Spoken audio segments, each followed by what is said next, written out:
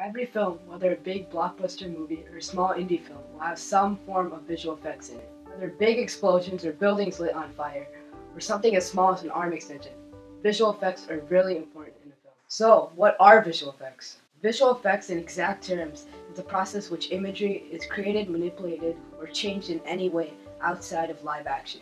What? Okay, let's simplify this. Visual effects is any changes made to the shot after it has been filmed, such as fire being added or equipment being removed. So this is our software, which this is HitFilm Express. It is a free visual effects and editing software, so check it out. They also do have many other software, so check it out.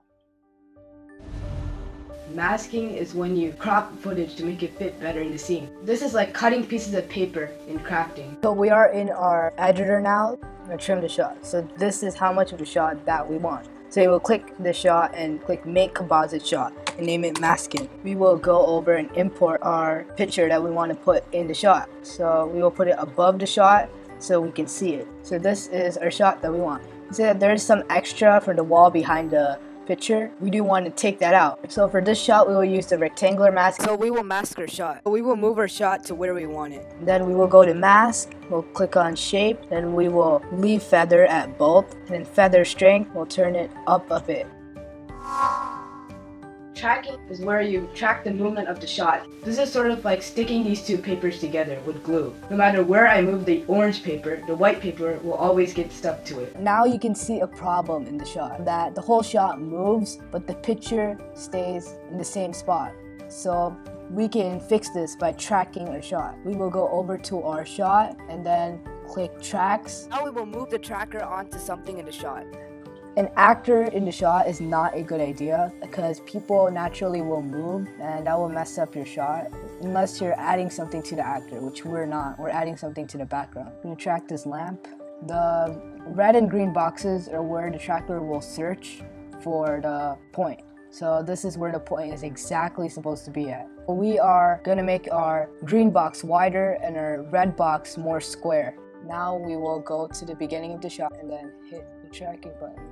And now we will create a new point layer. This is used to store our tracking data. We're going to rename our new point layer to picture track. Now we will pair up our image to the point layer. A point layer is also called a null in After Effects. You see, it doesn't move with the shot. So if for some reason it doesn't move to the shot, go to the layer and make sure the anchor point is at 0. So now you have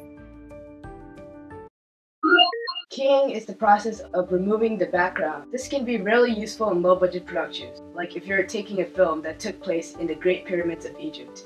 Actually going to Egypt would be really expensive, so instead you can shoot your actor on a green screen and put an image of ancient Egypt as a background to make it look like he was actually there. If we added the green screen key to our shot, you can tell that there's a problem. It is that only the green screen is being keyed and these boxes which happen to be green, but we want the whole shot to be removed except for the actor. So we will delete the green screen effect. So we will zoom into the shot because part of myself is covered by the light. So and then we will select the freehand masking tool and we will mask around the actor. So now we will apply the green screen effect. You see, it is pretty perfect when we add it on, but we do want to make it even better. We will leave screen color to green unless you're using a blue screen, then you will switch it to blue. We will click view matte. You can see there's some gray. We do not want any gray in the shot, so we will adjust the min and max so that there is no gray in the shot. Black is the part that's being keyed out and white is the part that's not. Gray is the part that's partially being keyed out. So now we are done with the keying. So now we are gonna add in the background. So here's a picture from ancient Egypt. So we will make it so that it covers the whole frame. You can see that this looks pretty good, but it really doesn't look like I'm in the shot. So we're gonna add on the color temperature effect and make it more warm so that it matches the shot. Throw on some music and you have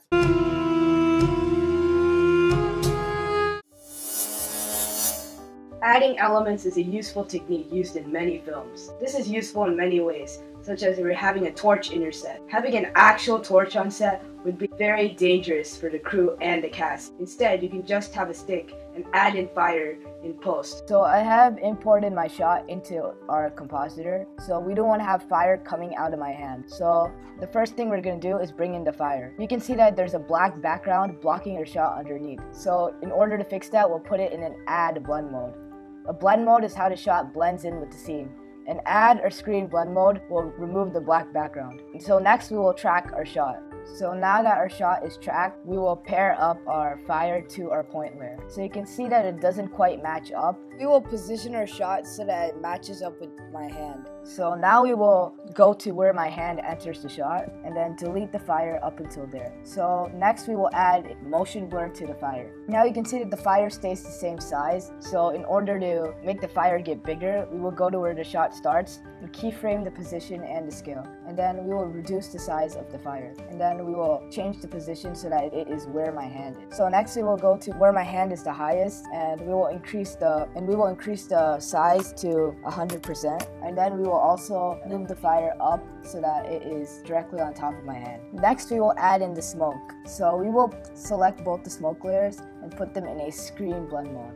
And then we will pair them up with our point layer. We will move them so that they start when the fire starts. We will position them so that they're where the fire is and turn on motion blur. You can see the edges from the smoke clip. So in order to fix that, we will mask our smoke clip. Then we will feather the mask. We will do the same for the other clip. We will create a new plane and then change the color to about orangey yellow. So we will increase the opacity to about 20%. So then we will make a mask and feather it. We will go to where the fire is the biggest, go to transform and keyframe the scale and make it bigger. We will also pair it up with our new point and trim it so that it starts where the fire does. Now we will go to position and make it 0. Now we have